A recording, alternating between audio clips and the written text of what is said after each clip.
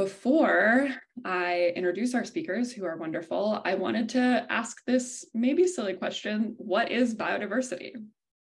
It's a word we throw out a lot. I don't know if it holds meaning for everyone, but just to give you a little illumination, it's short for biological diversity, and that's all of the variety of life on Earth. And there are many layers to that. So that's not only the variety of unique species we have on the planet, like some of the ones we read earlier, the red panda or the hairless dog, but also the genetic diversity within species. So the difference between a rattlesnake or a cobra, as well as the diversity of ecosystems we have in the world. So that's landscapes, seascapes, the San Francisco Bay that I can see outside my window, and the redwood trees behind my house. All of this diversity includes humans. I think a lot of times we think of ourselves as being separate from biodiversity, but we're not. We're actually on equal footing with all of the other living beings that are part of this web of life. And unfortunately, our actions and our consumption patterns are making it so that we're threatening all of the delicate relationships that exist in this balance of life on Earth. I don't know if this will come as a surprise to you, but biodiversity is being lost at a rate faster today than any time in human history. We're losing 10,000 species a year, and they say that 1 million animal and plant species are currently threatened with extinction, many within as little as a decade. So that's a pretty frightening statistic, and I wanted to lay those stakes before we move on to two of our amazing speakers today. And I wanted to call attention to this idea of biodiversity, not as some sort of remote concept, but actually something that threads through all of the different solutions to the environmental crisis as well, including extending to the leadership of the environmental movement. So Planet Women was actually founded in 2020. We're a small startup nonprofit, and a huge purpose for why we created this organization was that we believe the diversity of life on Earth needs to be reflected in the diversity of people empowered to solve the environmental crisis. And so while there are many diverse communities on the front lines being impacted by climate change and species loss, they are not usually the ones with the resources or the power. That is held by a small number of people from the wealthiest nations. And so we're really trying to invest in solutions that take the ideas of all generations, all nations, all genders and life experiences, and thread those together to create a better vision for the future. So that is why I'm so thrilled to welcome our two wonderful guests today, two people from Gen Z, to share their wisdom and what's inspiring them.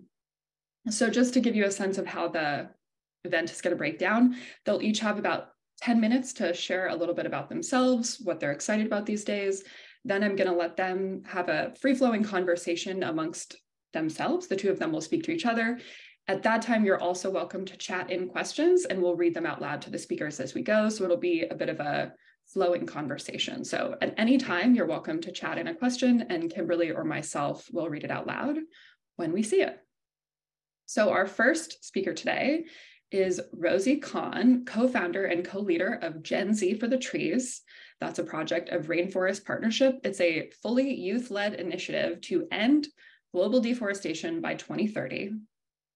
I'm very proud to say that Planet Women is a funder for that program because it's wonderful work that they're doing. Rosie is also the founding member of Women for Weapons Trade Transparency, which is a group of scholars, students, and activists who are committed to producing quality research on weapons sales and advocating for corporate and government divestment from war. Rosie, if you cannot tell already, is genuinely brilliant. She recently graduated from University of Texas, Austin with a quintuple major in Plan 2 honors, government, economics, international relations, and global studies, and Chinese.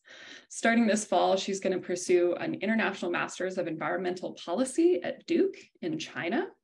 And she hopes to work at the intersection of global trade in forest risk commodities and China's environmental policies, which I have no doubt that she will be successful at. And one fun fact, she also teaches martial arts with Texas Wushu. So welcome, Rosie. Thank you so much, Jojo, for the introduction, and I'm really excited to be here today with everyone. Planet Women has been a wonderful group of people to get to know and to ally with, and I'm so excited to also have this conversation with Isabella. So I do have some slides, and I'll just screen share and dive into this. And as I said, if you have any questions that come up, go ahead and type them into the chat, and we will get to those. So can everyone see the presentation? Yes, and there's no like blocks in the way due to Zoom. Okay, perfect. All right, so this is the event, and I'm here on behalf of Gen Z for the Trees. We are a fully youth-led initiative on a mission to end deforestation by 2030, and our three pillars are educate, inspire, and change. So the reason why Gen Z for the Trees sort of launched in 2020 is right after I came on board as a volunteer intern with Rainforest Partnership. The CEO Nyanta had me attend this little webinar hosted by WP Engine, and it was sort of about marketing to Gen Z, actually. And from there, there was this interesting statistic that's always stuck with me about how currently Gen Z drives about 40% of consumption globally. And then in 2026, Gen Z will reach about 40% of the workforce. So we're a much bigger generation than we realize. And that just means that we have sort of so much power if we were to come together and try to achieve what we want to see in the world. So Rainforest Partnership, a bit about us, the background. RP works with indigenous communities in Peru and Ecuador to basically support the creation of community-driven conservation programs, to work towards sustainable livelihoods and creating those economic solutions to economic problems so that they can continue to be the stewards of their land and guardians of the forest. So we have this six-pronged integrated approach that uses a lot of conservation research and sustainable livelihoods and engaging with governance issues, as well as global activation programs. So those global programs, if anyone here has heard of or celebrated World Rainforest Day, which is celebrated each year on June 22nd, Rainforest Partnership is the org behind World Rainforest Day. RP also has Films for the Forest as an initiative, which is a global film contest that's all themed around just uplifting the different voices and stories from forests and sharing the different, biodiversity that's there and the challenges they face and also opportunities for the renewal. And the third global sort of program that RP has is Gen Z for the Trees, which is the youth branch of RP. And as we said, on a mission to achieve the end of deforestation on World Rainforest Day 2030 is when we seek to measure that by building a digital community of youth who work together to tackle the causes of deforestation from different angles. So how do we get there? The three different pillars are educate, inspire, and change. And so the reasons for those: educate is because there's so much information about the drivers of deforestation, what's at stake with the rainforest, why it matters, sort of indigenous history and intersectionality of climate justice and racial justice and gender justice that we aren't taught in schools. And so we are self-educating and putting together a lot of materials to educate Generation Z about all these things that we are not taught in schools. So that looks like reading the Little Book of Big Deforestation Drivers for enrichment over winter break and reading up about what is the universal mill list, how does it work, and how can we contribute to it, and understanding, whose lands are we on, and all of these things. The second pillar, inspire, is about basically combating the negative psychological toll that is put on Gen Z by a lot of alarmist media and this negative bias in reporting and focusing only on this sort of doom and gloom narrative, which we all know it's very serious, the situation that we're in, but that's also not the full story. There's so much good work being done every single day by people around the world, and those stories also deserve to have their chunk of the narrative, because we can't really build a more thriving world if we can't visualize it easily. And if we're only focusing on the negative narrative, then it's going to be a lot harder for us to stay optimistic, hopeful, and keep working. So these are some graphics just taken from older Instagram posts we had made and some clips of different articles that we've taken a look at. And then the last pillar, change, is about giving Gen Z a way to channel our energy and our collective power and numbers towards campaigns that kind of put all of our voices together into one focused ask. And so some of the different campaigns we have include a global restaurants research and advocacy campaign, which is going to be analyzing the sourcing policies of the world's largest food and restaurant companies, focusing on those companies because they're the last point of the supply chain before sort of commodities just spread out to all individual households and buyers and things. So it's the idea of voting with your dollar, but actually, rather than just making individual purchasing behavior changes that can't directly and with certainty change what a grocery store is stocking on their shelves.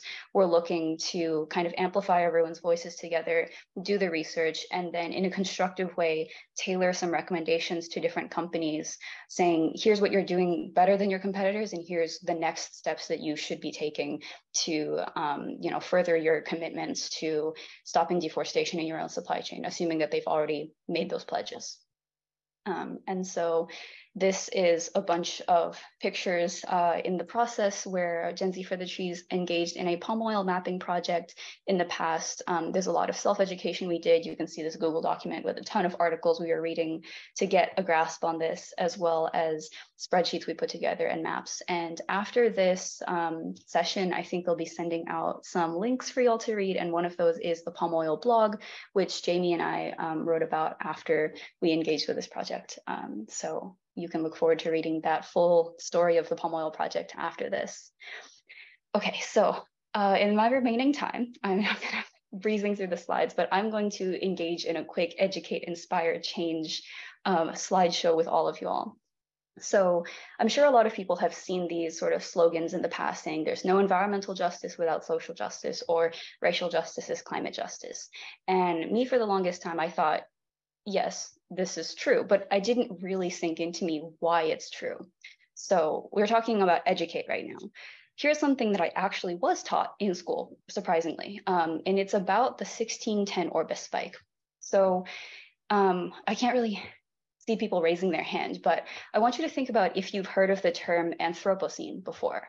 A lot of people probably will kind of be familiar with it, and it means the age of man, and it's a new sort of word that gets thrown around because currently we are in this geological era called the Holocene, and people are kind of coining a new term called the Anthropocene to refer to the age of man because humankind has such a big impact on planet Earth's just climate and geological happenings.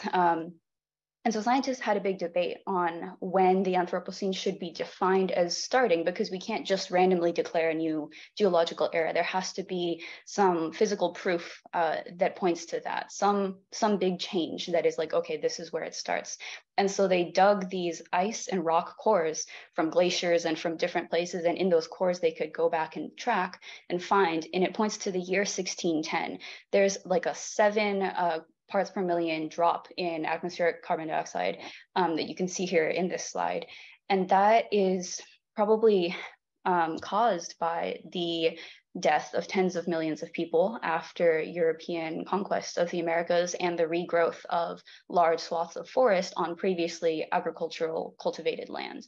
And so if you think about the implications of this, that the start of the climate crisis is literally defined at this point, that was driven by anti-Indigenous worldviews and actions, then that goes to kind of make me understand and hopefully make everyone understand why there can be no environmental justice without centering Indigenous peoples and all of these issues of social justice, because they just cannot be separated. It's one and the same thing. And these sort of colonial mindsets of that people are separate from nature, like Joanna had mentioned earlier, or that nature is just a resource to be exploited, or that there's such thing as like terra nullius, like uninhabited lands, and that there's just this erasure of Indigenous people. That is the driving mindsets behind all of the actions that are contributing to the climate crisis.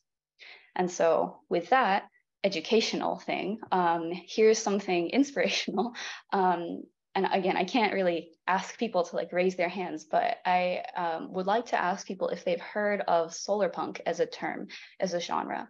Probably a lot of people haven't, but most people have heard of steampunk or cyberpunk.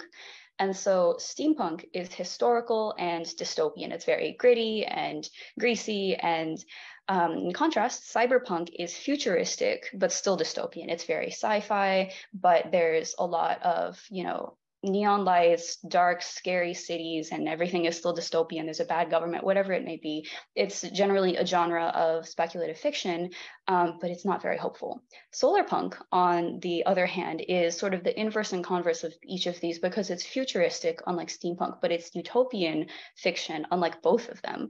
And so solar punk is this new sort of emerging genre of speculative fiction and artwork, and it's also a political movement that basically envisions a world in which things are getting much better, which is much in contrast to a lot of the dystopian writing and media, which my generation especially has grown up on, things like the Hunger Games and all of these different sort of stories, which very much are reflected in our modern day, which is obviously terrifying.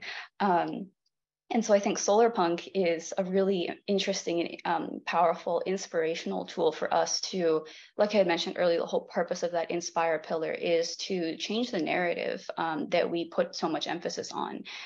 This is a real photo of the gardens in Singapore. And so solar punk is both an aesthetic and a political movement. And I'll paste these into the chat when I'm no longer screen sharing, but there's a really good sort of essay or manifesto that helps to define solar punk and how we can start to see it in the real world before we get to that point of very futuristic looking architecture. So solar punk is something that I just wanted to share with you all. I'm excited to have more conversations on that with Isa and with everyone else. And then jumping to the concept of change for the third pillar, Rainforest Partnership in the Ecuador community has recently opened a fundraiser to help the communities sort of achieve different goals, whether that's working on beekeeping or funding different sort of territorial technology and detection to guard their community lands. So this link is also here. And this is one sort of easy way for us to come together and help the communities by just making a simple donation. But it's also the sort of engagement goes further than that, of course, because when you're donating to Rainforest Partnership and supporting these communities with these achievements, their stories will continue to be published through our blogs and through social media. Sanisla and Zenaida herself has different social media that you can follow their work. And so it's really inspiring to have conversations with these folks, and I hope that everyone will consider donating to them. So I will stop screen sharing because I think I've about run 10 minutes, and I'll pass it back to the moderators. But yeah, thank you so much for my rushed presentation, and these are our social media handles for those who would like to follow us. Thanks so much, Rosie. Amazing as always. I'm so glad that you shared about solar punk. I was going to ask if you did not share about it. So great. Can't wait for us to chat about that later. And the links that Rosie shared, we will put in the follow-up email too, so everyone will have access to those. And now I want to introduce Isabella Cortes Lara, the Director of Conservation for Women for Conservation, another partner of Planet Women. She is an amazing firework of a human being, a passionate conservationist, a committed feminist, a performer and artist of Indigenous ancestry, born in Popayan, Cauca, Colombia. Women for Conservation, where she works with her mother, the co-founder, is a nonprofit that empowers women in rural communities around key biodiversity areas. She also directs 2 nature reserves in Northern Colombia.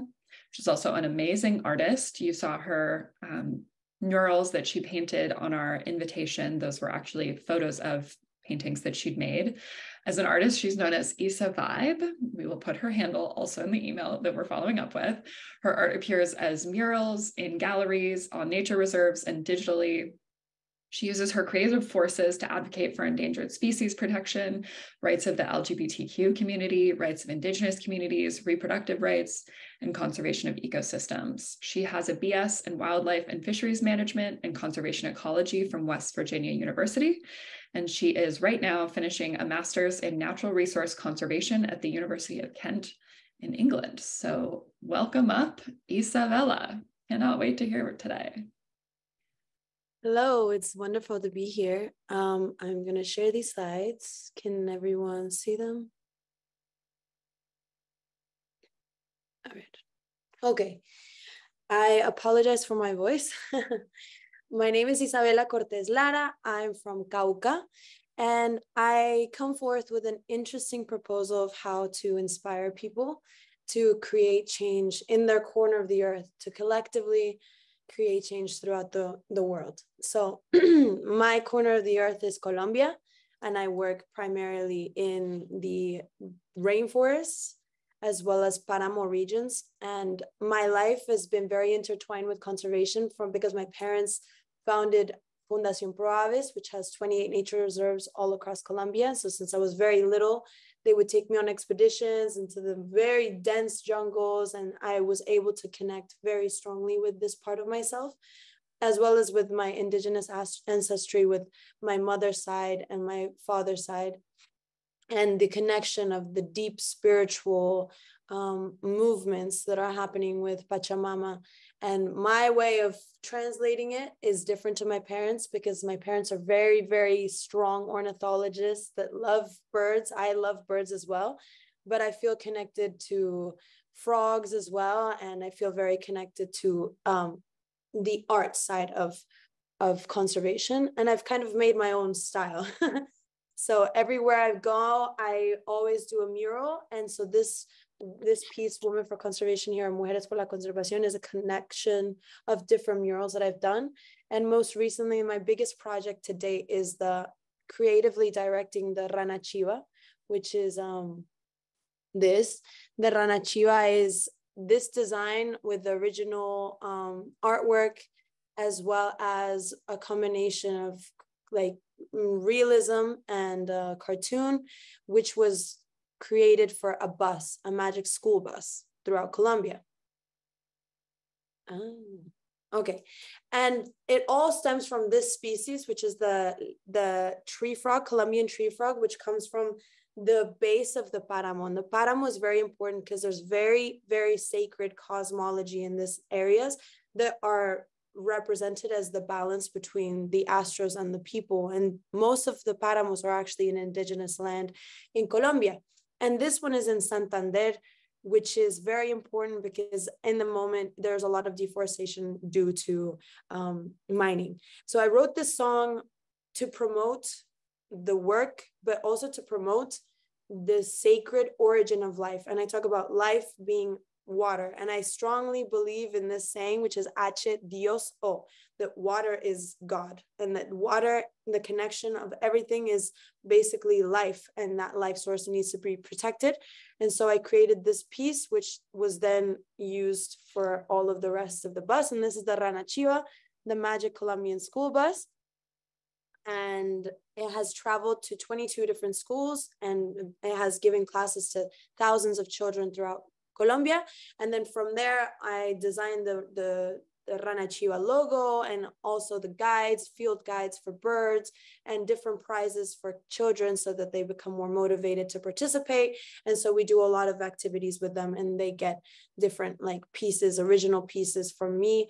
And also we do a lot of work with other artists in the region and promoting women's participation, especially because we have seen these areas are very high in conflict and civil war. And one of the best ways to get everyone to just talk and really connect is by doing something artistic, which is either tejer or, you know, making mochilas, which is making with your I don't know, weaving. It's weaving. And so it's something that you wouldn't understand from the outside looking in, but it's something that really connects you with the people that you're working with and allows you to open up and be vulnerable in these spaces, as well as innovation and conservation is looking at it in a different angle and trying to be as accessible and as including as many people as possible from all of the ages, and to make it accessible, not just to academics.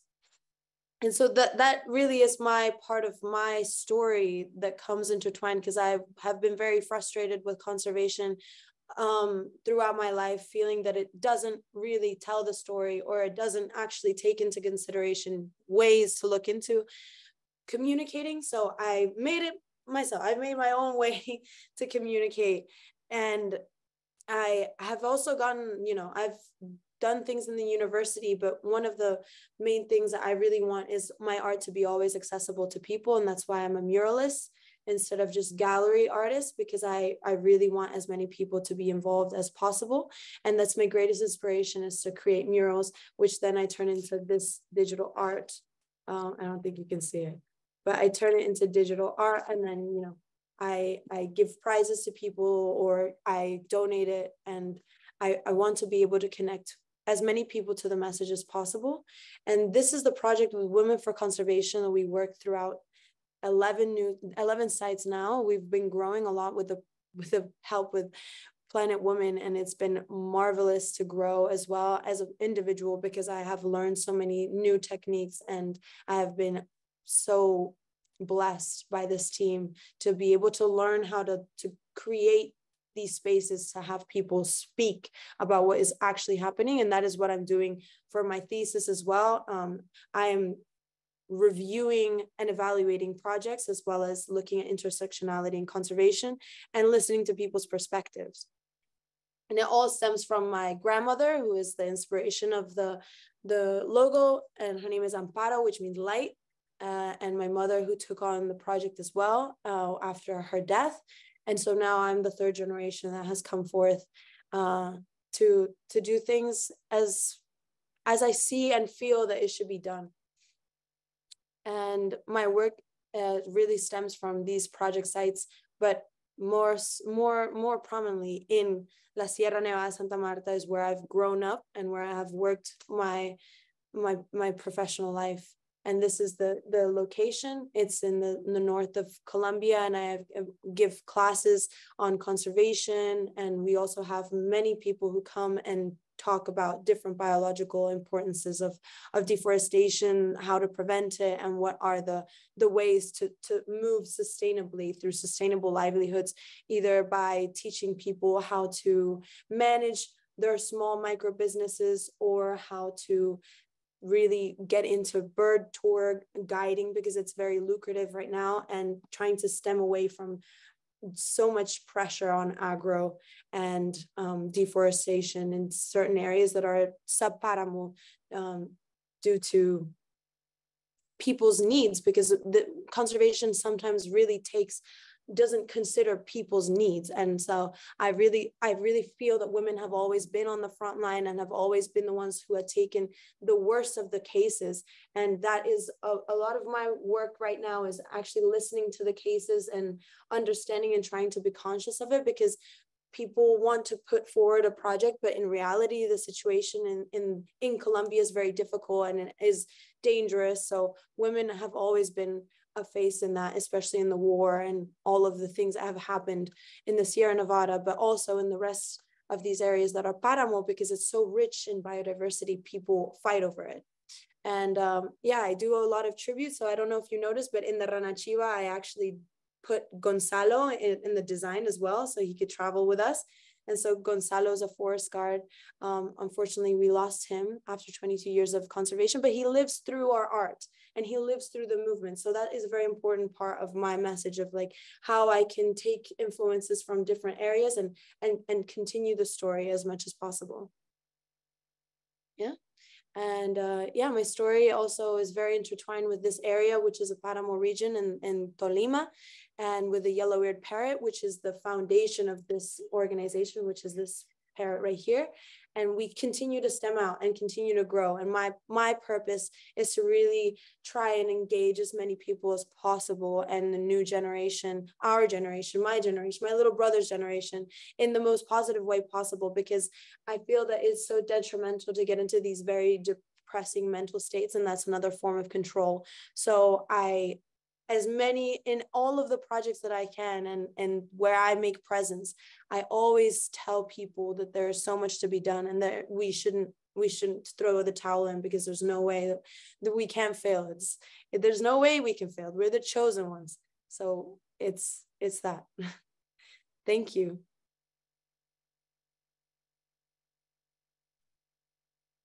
Thank you so much, Isabella. That was wonderful. If anyone has any questions for either of these two, please put them in the chat, and we'll ask them when we see them. In the meantime, Isabella and Rosie, I open it up to the two of you if you have any questions or comments that you want to share with each other, and just keep the conversation going, and I'll chime in when I see questions in the chat.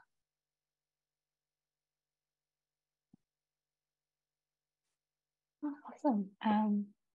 Yeah, Isa, I don't know if you had any questions to start. I guess I can start with one question, which is my on the ground experience being in the rainforest was just through a pretty brief study abroad program in Costa Rica. And so a lot of the photos in your slides remind me of being in Corcovado National Park and the Monteverde Cloud Forest Biological Station were all really wonderful. And only those lived experiences have sort of enabled me to just understand what it's like and what the temperature of the air feels like and things like that. But when I come back to my university, I kind of found it hard to explain to people and convey to them those same experiences so that they would understand why the rainforest is so special and what kind of challenges the people face there on their small fincas and just all the economic challenges as well. So for you studying in the United States and now in the UK, what are your kind of ways of going about communicating these things in conversations, or maybe conversations after people have seen your murals, your paintings? Can I be honest? I think people think I'm just crazy. I feel like there's so many things that are just not understood by academia. And I try to portray it. And I feel that there's so many intricate details of the intrinsic value of the forest and the connection and the fact that it's all communicating with it. It's one giant organism, one giant consciousness. I feel like a lot of people take my message as very kumbaya and very spiritualist, and I don't get taken seriously very often. But it's it's just maybe how I express it, but I try to be as sincere and genuine as possible. And I feel that now in this society there's a change and young people really take my message very well. It's the older generation that I have problems with. So Gen Z is for it with me, but for my perspective, but it's the older generation that really has a lot of setback in terms that it's seen too kumbaya and too airy to be something to be taken seriously or not measurable, or so I do, I'm not gonna lie, I can't lie, I have a big issue with that, but I really think that we have to step out of that, out of those boxes mentally. We have to step out. It's too complex. You can't put nature in a box. There's so many things happening simultaneously and so much energy that you can't put that into an Excel sheet. You can look at different things and indicate, but I feel like the human nature, human soul is the same way. And so we must always be positive and speak with love and light, and that's how I try. And I have a question for you. So you do all of this work in the rainforest, but have you ever considered going and living in the rainforest and being there extended time? And yeah, I have considered it. In the 1 month that I spent in Costa Rica, it was just so wonderful. And there's so many overlaps as well with just the anti-war work and the research that I do with Women for Weapons Trade Transparency, because I was interested to find out, in Costa Rica, they're one of the few countries that doesn't have a military. They abolished their military, I think, in 1944 after a civil war. And so there is even a community of Quakers that immigrated to the United States and settled in Costa Rica so that they wouldn't have to be drafted into the army in the United States. And because Costa Rica abolished their military, they have more sort of just government funds to go towards payments for environmental services, to subsidize people to not cut down their lands or to not, engage in too much destructive land use. And so there's all these overlaps there. And I think that there's so much more vibrancy, like you're talking about, in the rainforest areas that I would consider living there and working there. As Jojo had introduced, I'm going to be in China for almost 2 years, starting this fall, to work on a master's in environmental policy, but specifically because I'm half Chinese and half Pakistani, and can speak Chinese, I want to work at the intersection of China's environmental policies, which are not as, you know, long history and developed as those in the United States or in Europe, just because ever since, I guess, 1980s, China has been mostly focused on economic growth and recovery. And just now they're starting to worry about their domestic pollution issues. And they're not quite at the point of working on what kind of environmental harm are they importing. And so because China is the top importer of a lot of forest risk commodities, I want to work on that intersection, but I'm also hoping that there's more open-mindedness among youth across the world, but also in Chinese society, because a lot of, like, my grandparents and a lot of Chinese peoples are indigenous to their village lands. And we have all of this wisdom about, like, the 20-something different seasons.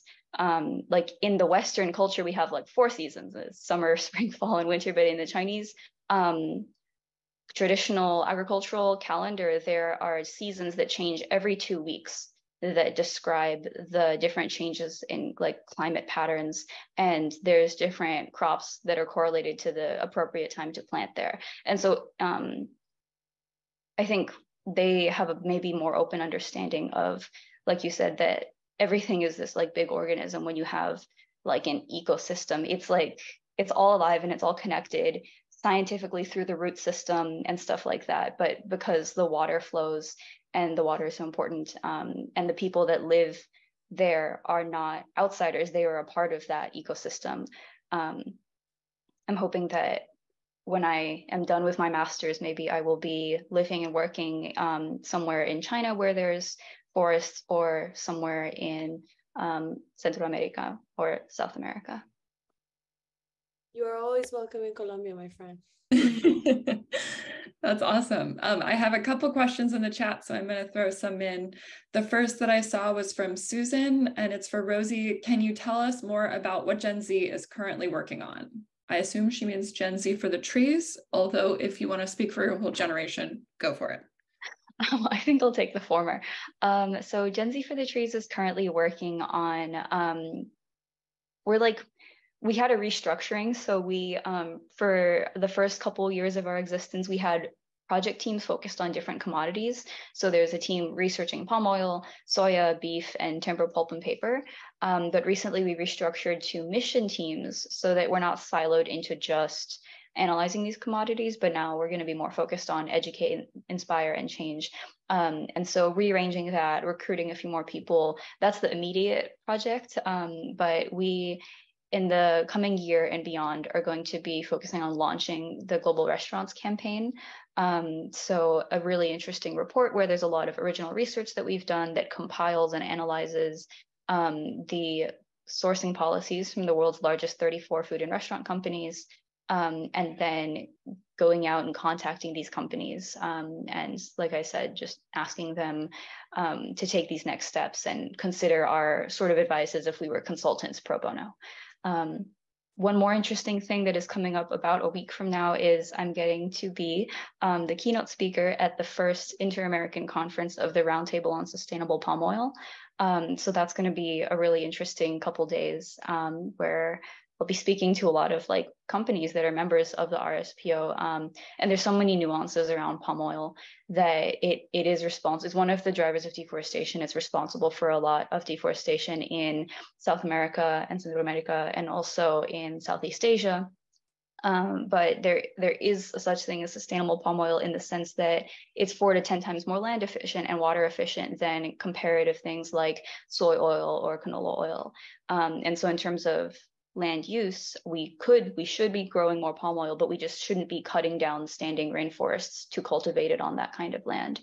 And so all of these nuances, I think Gen Z needs to be more educated on them as consumers to make the right choices and support selecting the sustainable choice rather than trying to boycott it wholesale. Because I could talk forever about palm oil, but palm oil is in like 50% of the items you can see in a grocery store. So trying to boycott it is really difficult. There are so many derivative chemicals that it's just in everything.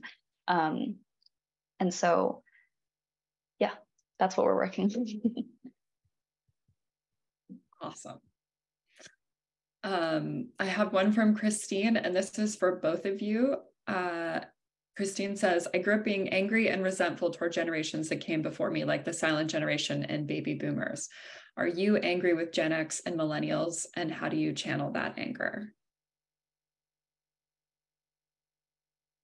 I can take this one first. I think that I don't buy into the idea that there's like a generational fight to be fought. I think that there are class divisions and there are ideology divisions, and it's usually the ideologies that are harmful, like I had said about the just anti-Indigenous worldviews, and people that are ignorant of it, I think, can be educated, but the mainstream form of thinking that we're taught, speaking as someone who grew up in the United States, is just erasure coupled with these concepts. And being someone who majored in economics with the intent of understanding and seeing through all the like weird oversimplifications that economic models are built on, I think that it's not a generational conflict. And I have a lot of, high school teachers who I love who are millennials, and we're all on the same page. So for me, I don't feel angry at generations above mine, but just angry at people in like positions of power that have decided to choose greed over life. Yeah, I feel like I wouldn't put everyone into the same boat and generalize, because I honestly feel like it's very difficult to generalize in the generations that came before. I feel like there's so many wonderful people, so many people of light, and that are really working forward and that have tried to. But yeah, I would second that it's some people in power, but it's not anger that I feel. I feel like, it's you, when you become conscious of how all of the cogs work, you just start to become a little wiser. So as I've started to really look into conservation and how it was founded and the beginning of it, conservation is actually very problematic. And I feel that makes me want to make more change and to be different and to use a new model. And so it's successful because it has to, it has waves of emotion towards these big issues. But I feel like one of the most important aspects is to just continue to stay positive as much as possible. If I start to take on that frequency of anger, it will influence a lot more. And yes, there's some activists who, really do a lot of work with that and empower and impassion a lot of people. But I feel if I did that, it would be dangerous because I may cause chaos. So I would rather use my light in a way that really kind of shines a way for us to do more work, because I feel multinational corporations really care more about a check than the checks and balances that keep life on earth. But then again, we're the ones that pay for these products, and we're the ones that do, go out of our way to work to get these things. So maybe changing that perspective or enlightening people as to like how to make better decisions with their consumption is one of the better ways to do it, instead of being angry. Beautifully said, both of you. We have a question for Isabella from Susan. Susan says, I'm an artist as well. And what medium do you use to create your artwork? And where do you get your inspiration for new work? Well, I am a multimedia. I really like, I like oil painting, but I also like using like vinyl painting or like oil based. Some of them like are oil based are good, but you can make them. And I also, I'm a dancer and a musician. And honestly, I just take so much inspiration from the things that I live and see every day, maybe from the pain sometimes, and the sadness also as well is a really big inspiration for me, and how to turn that into something positive. But also really, I would suggest that the best thing to do is to travel as much as possible. travel and see new cultures and new peoples is probably one of the single-handed best things you could do. And so maybe if you have the time, you know, you try and get a way to go to a community you have absolutely no idea about how they work and just live there. That's very good inspiration.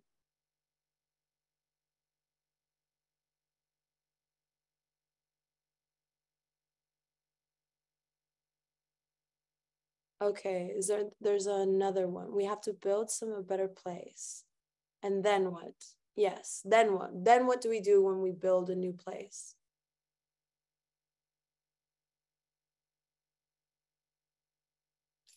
That was Rosie's. Rosie, do you want to say more about your comment? Oh, no, it was sort of just like I agree, and it's sort of like a rhetorical question, because I absolutely agree. The fellow youth activist Isabella has spoken about why it's so important to work from a place of love instead of anger, because the anger will just burn you out, and that's not sustainable. And if you're driven by anger at some multinational companies, or like you want revenge, you are so negative, then it's not like you have the focus on the positive things. And so when it comes to what systems are there going to be, if we were to change things, you have to be able to focus on those. So I'm interested that you mentioned your thesis work. In my undergraduate thesis for earlier, I had also done a creative thesis. So in terms of like art, I dabble in painting and music, but I mostly do writing. So like storytelling in print, and I wrote like a 8-chapter solar punk novella that follows a junior national park ranger working in Thailand 50 years in the future, trying to help her team stop like in wildlife and ivory trafficking operation, and just like visualizing what the world could look like in 50 years in a solar punk future, and how things work and what conflicts still exist and how drone technology plays into all kinds of questions like that. And it was a really fun exercise. And I've also been able to share that with a lot of my friends and inspire them and teach them about solar punk. So seeing them like light up when they get to talk about something positive, instead of just be like shaking their heads and be like, what are we supposed to do when we're talking about all the negative things? I think it's evidence that it's so important to, like you said, work with the positive energy.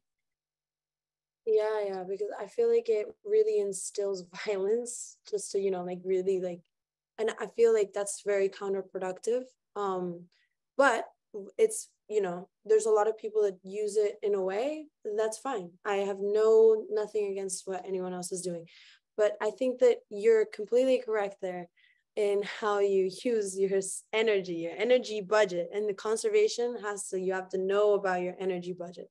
And I think I'm reading a question here about like how to make importance of time.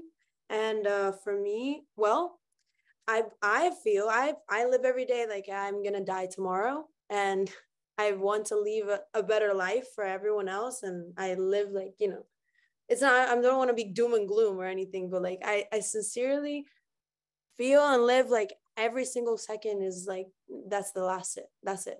And I have lived like that for many years, my whole life, and I feel that has pushed me to really push myself in every way, in every single way, and not to take breaks. Really, I do sometimes, but I have to have the creative ability to be as crazy and weird as I want to be, because this is my life, and I may never come back. Maybe I reincarnate and see the trees that I planted. That would be fantastic. But for now, I just want to leave a better life and world for everyone, and I just want to be accepted as who I am. Very well said. Yeah. I agree about sort of just like not holding yourself back and waiting for some better future date to do the thing that you want to do. For me, as you can probably tell, someone who had 5 majors, my approach to life is always yes and. So I just pile things on and find the ways that they overlap. And there's been so many like graceful connections between my research with Women for Weapons Trade Transparency and the intersection of like militarism in the environment and what I'm learning when I'm researching things for Rainforest Partnership. And martial arts has played an interesting part in adding like a balance to my life. So I specifically pursued learning Chinese martial arts to connect with my heritage more. And a lot of what we learn in that is like the importance of balance and the contrast between moving slow and moving fast. And it's sort of just like, whenever I'm like telling people what wushu is, because they don't know that word as commonly as kung fu, wushu is how you actually say martial and art in the Chinese language. And kung fu doesn't mean martial arts. It just means like discipline, diligence, hard work in achieving some kind of goal. And so I think learning wushu has helped me apply more kung fu to the rest of my life, and knowing what to prioritize and being able to make time for the things that I know benefit everyone in the long run. Let's see, Kimberly has this question: what is a critical step people can take to support a thriving future?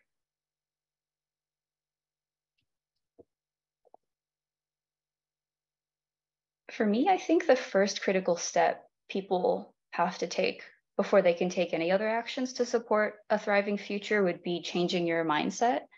So like, if what Isabella was talking about, like how water is life and all of these things are connected, doesn't really make sense to you, then trying to like educate yourself more on that, and following and reading a bunch of indigenous writing, and just reteaching ourselves the things, because we're in the global West so immersed in the anti-indigenous worldview, that only once you step out of that and lean into that different mindset, then you can work in a field like conservation without having these kind of harmful impacts where you try to separate people from nature.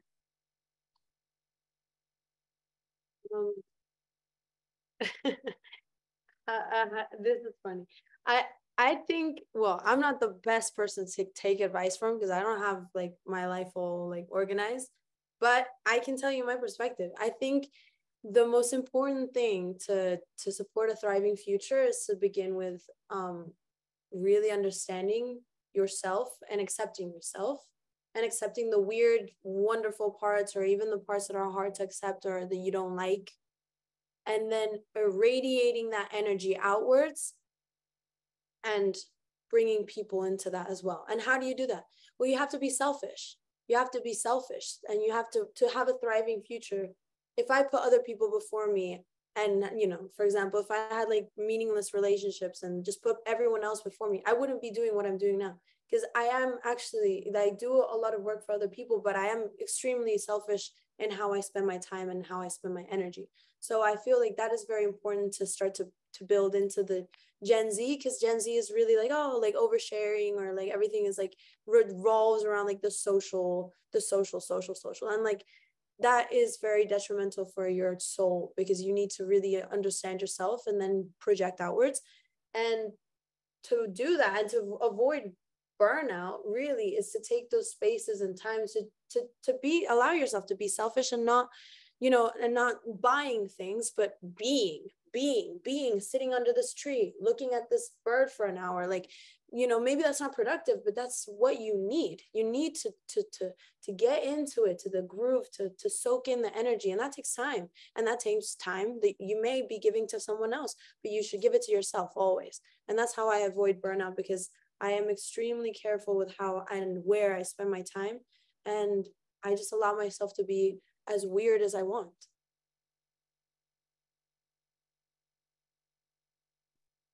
I think that is a pretty brilliant place to end. I want to keep this conversation going, but we have 2 more minutes until everyone is ready to sign off. So I just want to say I'm so grateful for both of you for being here, and for being alive at the same time that you're alive and having you out in the world.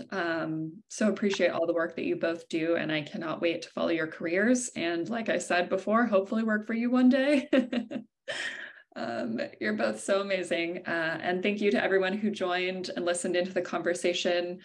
Thank God we recorded this so we can all watch it again and listen to it over and over to get our daily dose of inspiration. In the follow-up email that we'll be sending, we'll include the links that they shared, as well as any extra info that either of these folks want to share with us. So you will have materials to read, and we'll also share their organizations so you can check them out and donate. So thanks everyone for coming. We really appreciate it. And feel free to unmute yourself if you want to say goodbye to everyone. Thank you. Happy Biodiversity Day.